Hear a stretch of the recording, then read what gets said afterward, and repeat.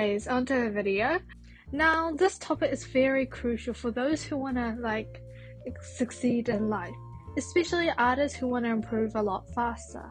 So essentially in this video, I will be teaching you the terms of deep work and how it isn't same compared to hard work. So you will know why, let's call him Rob at the beginning of the video. Yeah, Rob, you will know why Rob spends 10 hours of work but gets a little bit done. So basically, you will learn how to train your brain so you can essentially leverage deep work to your side, and trust me, it is possible. Then later in the video, you will learn how to build an effective routine that will make you a lot closer to your goals. Okay, let's get to the juicy part of the video. Shallow work is something that you do but don't truly feel fulfilled at the end of the day. This could be like you scrolling through Pinterest, watching reels. And then deep work. So it is when you get into that flow state of a non-distracted environment. This is the state where you push yourself to your fullest potential, and this is where you see a lot of growth in that subject. The difference between hard work and deep work. So hard work, the term always is conflicting to you because you have to learn that your attention is limited. If you are able to perform deep work, so like studies have shown that the average people can perform up to 4 hours of deep work, and someone who is familiar with the subject. Someone who is unfamiliar is usually around 1 hour. This depends on the person because everyone has different capabilities, but on average it's normally around 4 hours. Hard work is essentially good in a way because we use it to accomplish our goals, but this is where it turns bad. Like when we leverage hard work over deep work, when those days where we spend more than 4 hours of studying whatever subject, when we reach our max capacity, usually around 4 hours, our output drastically decreases. So instead of 10 hours of quality work, we get 10 hours of shallow work. So quality work will turn into quantity, and also your energy will drastically decrease. The quantity could mean you have gone through all of the anatomy of the human body, so that's quantity. But when it comes to revising, you basically forget everything. So that's like the quality output.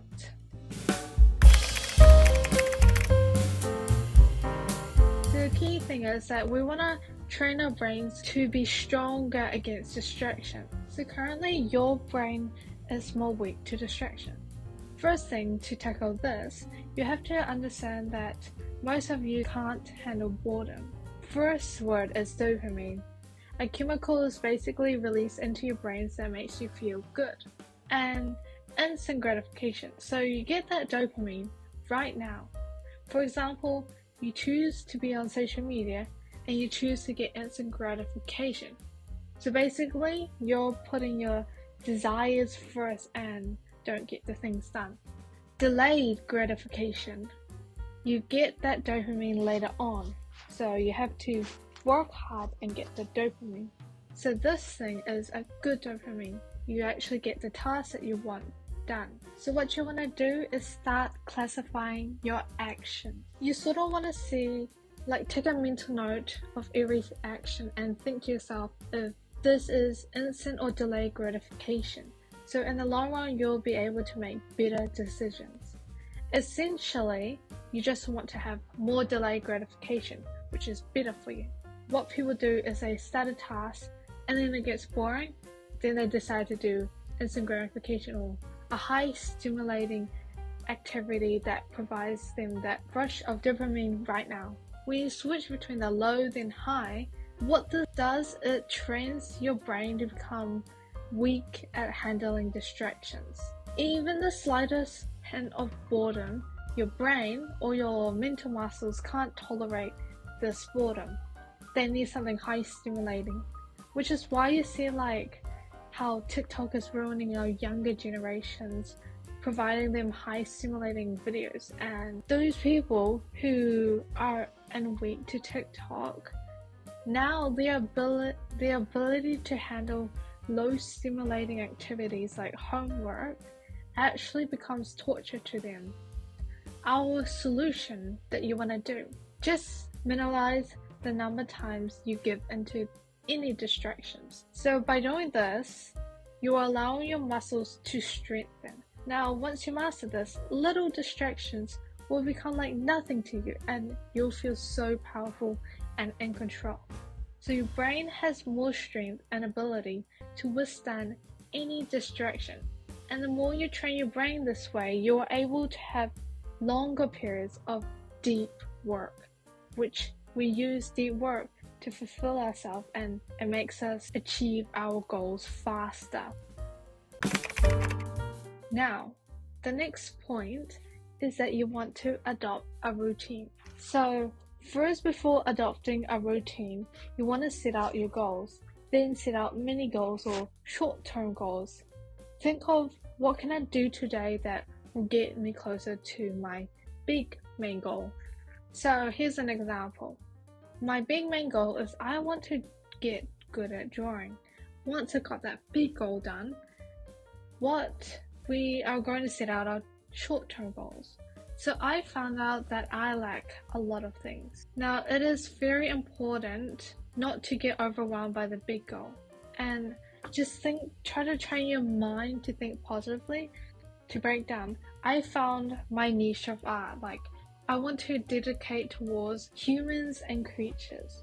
It is important to know the specific type of niche that you want. So you want to get a niche, and then you want to break down into like smaller niche, like target your goals down. So by doing this, it will narrow down your options and get rid of the shallow work. For example, like why would I want to do buildings if I want to get into a character development industry? Because that would be like shallow work to me, because it wouldn't get me closer to my goals. So by doing this, you're eliminating the shallow work, and you will get to your goals much faster. I'm gonna lay out my short-term goals, and it will be like spend 4 hours of deep work studying art and complete an illustration every week, and it must be human related plus creature. So that's some of it, for just to lay out an example so you guys can see. Now you want to set a routine with your goals.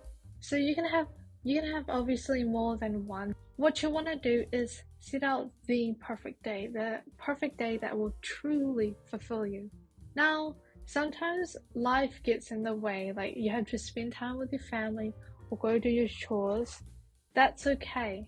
Remember that this is the perfect day for you. Sometimes you have to make room for other things, but this doesn't mean for you to go on social media scrolling through reels. Now here's what my day looks like. This is a full day because I'm on a holiday right now, so when school starts I have to rearrange everything. So you want to start writing it down either at the beginning of the day or the night before.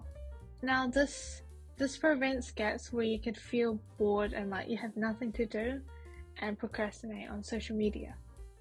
First, turn to a new page.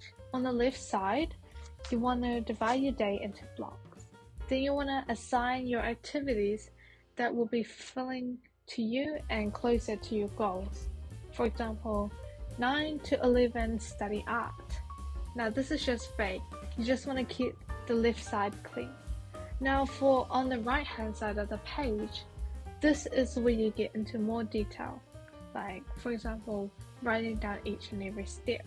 The first step is crucial. Example, for the studying art, I decided to study the anatomy of the hand from XXX, whatever art book that I'm studying from. So without a structure of your day, it's easy to devote all your time doing shallow work like email, social media, web surfing, YouTube. It is satisfying at the moment, but at the end of the day, you'll just feel sort of empty, like I could have spent my time doing something that will get closer to my goals. So with the structure, there is a high percentage for you actually doing it because the task's already laid out there. You just need to execute. You don't have to like decide, oh, maybe I shouldn't do that because it's already written down. So executing on the task will be much easier when you structure out your day. Now let's move on to rest. Rest is very important. Make sure you structure your day, but don't overload all of your time of that day with tasks. You gotta have like these main tasks that you want to do that will truly fulfill you, and maybe some overdue tasks. So once you have finished all the tasks, you need to learn how to shut down and not overfill it with more tasks that isn't in your schedule. So the issue here is that a lot of people tend to overwork themselves, and you want to keep in mind that your amount of day work is limited, and it is okay to rest once you have completed all your tasks. So you want to keep in mind that most of the times when you're cramming in more work, it's actually doing more damage to your mental and physical health. Usually it will lead you to becoming drained the next day. Trust me, it happened to me and to everyone. Overall, don't forget to rest. This is where you recharge for the next day. You're able to perform better next day. To wrap it all up, if you are able to leverage deep work on your side, I promise you that at the end of the day you will feel fulfilled. And reflecting back on my day where I performed my best, it was truly satisfying and fulfilling to know that I was in control of my day. When like some days where I scroll on Pinterest for too long, I think to myself, that time wasn't really well spent, and I could have spent that time better somewhere else. So just remember that it is okay to not have the perfect day. Overall, just try your best. Your future self will be so grateful if you decide to choose the right decisions and go for delayed gratification. Especially in this modern day where the demand for deep work is becoming increasingly rare as well as increasingly valuable, the few who cultivate deep work will thrive, and I know you want to succeed in life. Remember, every day you have a choice to do better. Wow, it's already been so long, but okay, so that is all for today. You better have learned something new. Apply these to your daily life and I guarantee you succeed. Okay, bye.